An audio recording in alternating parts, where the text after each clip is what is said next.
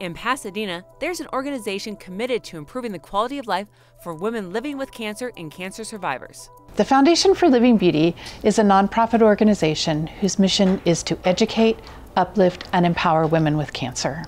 So in 2005, our founder, Amy Satchu, wanted to do something for her mother, Joni, and two of her friends who had also been diagnosed with cancer.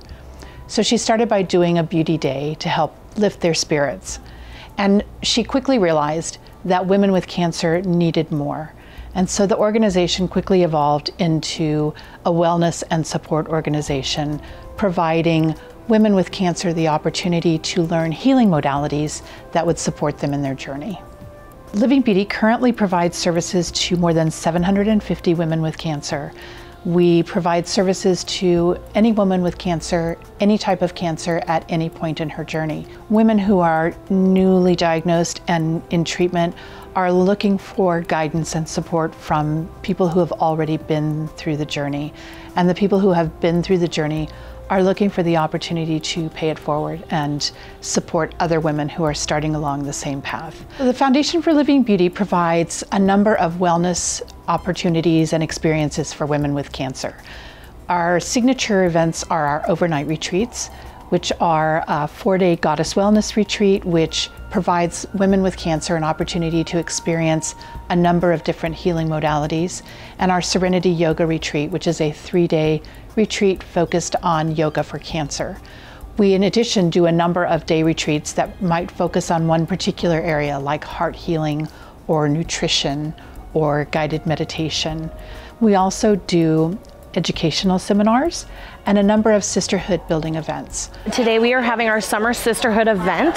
We do this every summer where everybody brings potluck items and we just enjoy each other's company and celebrate summer and go dip in the pool and just relax and have a good time. I think the best thing is that everything is free for our women and we have access to so many different resources, from nutrition to essential oils to yoga to, all of those different things that hospitals don't just offer.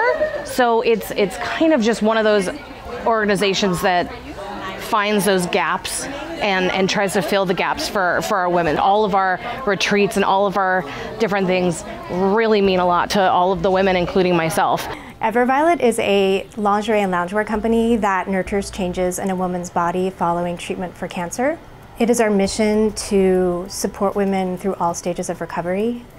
The reason why it's important for us to partner with the Foundation for Living Beauty is because we're both focused on quality of life and helping women renew a sense of self and femininity following cancer treatment. Women with cancer struggle with so many issues in addition to their cancer treatment. Many times they're trying to be the mother, the caregiver, the spouse, the employee, and in addition going through a very difficult journey. We believe that women who have the opportunity to experience different kinds of holistic wellness thrive and are able to better deal with all of the circumstances surrounding their journey. My biggest moment was when I realized I was re-diagnosed and I had to, figure out what my next journey was, and I had put it out to the world of our Living Beauties on our little Facebook group, and the phone calls, the emails of all these women just uplifting you and bringing you higher up, and not doomsday with you, So it was that moment that I realized, this is an amazing support network. I first found Living Beauty after my second diagnosis. I just moved to Los Angeles and I didn't know anybody.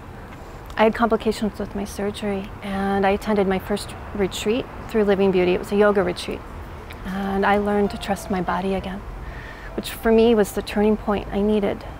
It was through the yoga and through the support that Living Beauty gave me. There's sort of an intuitive way that Living Beauty is and the way they work with the people. If you need a new wig, but you don't understand that it's the wig and how it makes you feel inside, for me, it was going to the yoga retreat and realizing I needed the sisterhood of women who were being proactive and going forward.